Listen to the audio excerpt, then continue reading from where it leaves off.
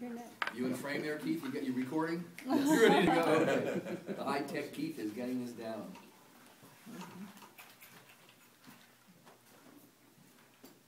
I've got a confession.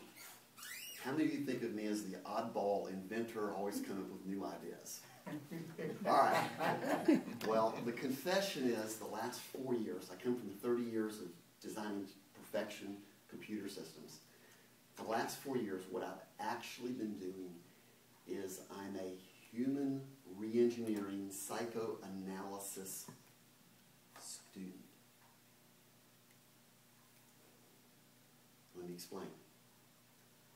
I'm so enamored with human nature because I was so isolated for so many years that now I purposely put myself into situations that are maybe risky, maybe unusual, because I'm so enamored by human nature. What makes people tick? Why do we think the way we think? What can I do primarily to fix myself first? Because most of the things I've developed in the last couple of years have been because of personal needs that I have. And because I'm a prolific, out-of-focus inventor, I'm constantly thinking of the new things, and I have a very difficult time, confession here, of settling down and doing one and only one thing. How many of you have heard the thing, an inch wide and a mile deep? Well, I'm a mile wide and 2 inches deep. I'm so enamored with human nature that I can develop products, and I'm a prolific writer, and I do so many different things, and people keep saying, who are you? And I'm saying, I don't know. I'm finding out who I am, and I don't mean to treat you as guinea pigs, because I'm probably the biggest guinea pig of all.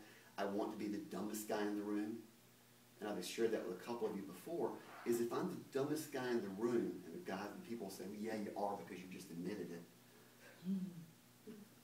How much more can I learn from surrounding myself by the smartest people in the room? Who's going to learn the most?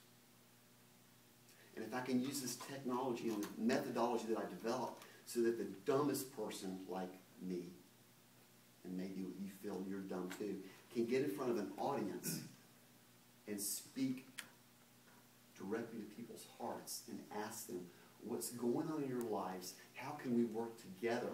Where I'm not going to be here to solve your problems or your issues. That's not my role as a consultant.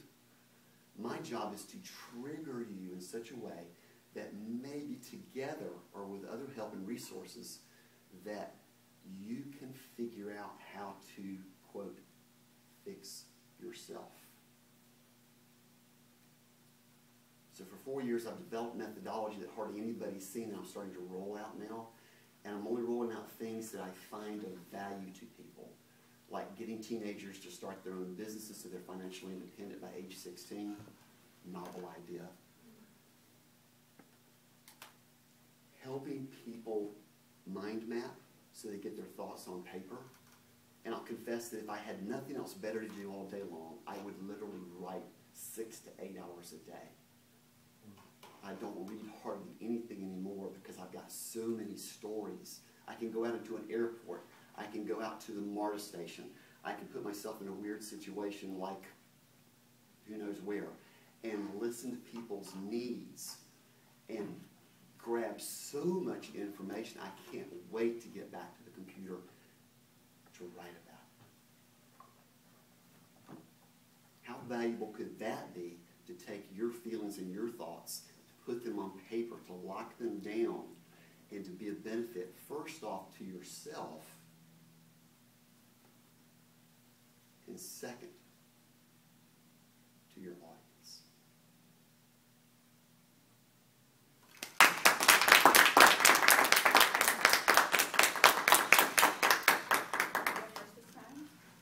Yeah, go ahead. First this time? Okay. Thank you, Keith. I have gotten to see you speak before, and I am quite happy with the performance that you just did. And what I say by that is I think this performance that you just did was just real. It was very authentic. And And some of the ways technically that this came across to me as authentic was your pauses. Many times you would have a phrase and you'd sit there for a minute, not thinking of the next words exactly, but sort of pondering the phrase that you just gave. That is a powerful way to connect with an audience. So one particular thing that I think you did very well here was using pauses. Whether you needed them or not, I don't know, but using the pause to allow your audience to sort of catch up with you really helped. I thought as well that your volume was very good and that your gestures seemed very real. I would love to talk to you later offline about the actual content that you shared, but I'll say this, that a Baylor study recently connected humility and honesty with improved job performance. There's a study, and I would say, if nothing else, you came across to me as very humble and very honest, and these are very powerful things from the platform. So, good job. Thank you, Keith. Keith, I enjoyed the talk, and I believe in a lot of things that you say about you. I would offer, let's say, two things. For being ADD, all right, it's very difficult to be disciplined in certain areas. And I would recommend you to challenge yourself to look at your sentence structure and your choreographing. In other words, if you practice certain movements on things you're going to say, they will flow more naturally than what I saw there. You talk with your hands all the time. And that then eliminates some really pungent points that you can make with what you're saying. So if you look at when you started out with the human re-engineered psychoanalysis, you went through that fairly quickly where I wasn't sure that I had all the words, and you were moving all the time. If that's a key piece, you want to bring people in and add humor to what you say also, that's a place to do it. But you have to practice that statement, and then you have to try it 15, 20 different ways to come with the way that flows the best for the audience you're in front of. So that's the one area I would ask you to look at and think about. Thank you. Great job, Keith. I enjoyed it. I felt like you were trying out some new stuff, right? You were like. All new. Yeah, you're just kind of seeing where this goes. It's not a polished piece, and that's great. That's what this is all about, just throwing it out there. I think as you, I'm going to kind of blend a little bit about the content and the presentation. As you begin to focus this, I think maybe it is about self-discovery. And you share a lot about your limitations and your challenges and these types of things. And I just want to caution you there, because that does make you very humble, and it makes you very authentic and connectable. But I think there's a point at which self-deprecation works against your credibility. Because there's a point at which people in the audience are saying, why are we listening to this guy? That's dumb. Yeah. Why are we listening to him? When you're sitting there literally calling yourself dumb, Yeah. that to me was uncomfortable. Yes. I think, again, watching yourself on tape, and I know I have a ton of energy when I present, and if you look at those earlier tapes, it's just unfocused. It's all over there. It's weird gestures, and if you watch it yourself a time or two, you'll find, and I want you to be aware of this, you have a habit with your tongue of doing this tongue waggle thing, where it either goes back and forth or it just goes, yeah. We don't care if you have dry mouth, but when we see your tongue waggling around, it is a distraction. So just I would find a different way to manage that kind of energy. Along with what Jim said, when you introduce these thoughts, which obviously are stuff you really thought about and really written about, these abstract thoughts, like that first long title, I think there is an opportunity for humor.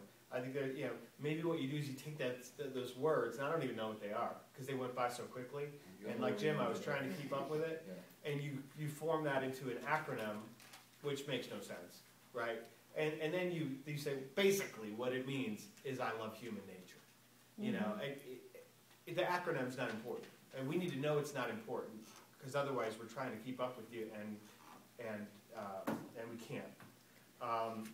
So let's see. Yeah. So ultimately, I felt like you were coming into the point of it all, which is the study of human nature, the tool of introspection, and that you have to build that dialogue with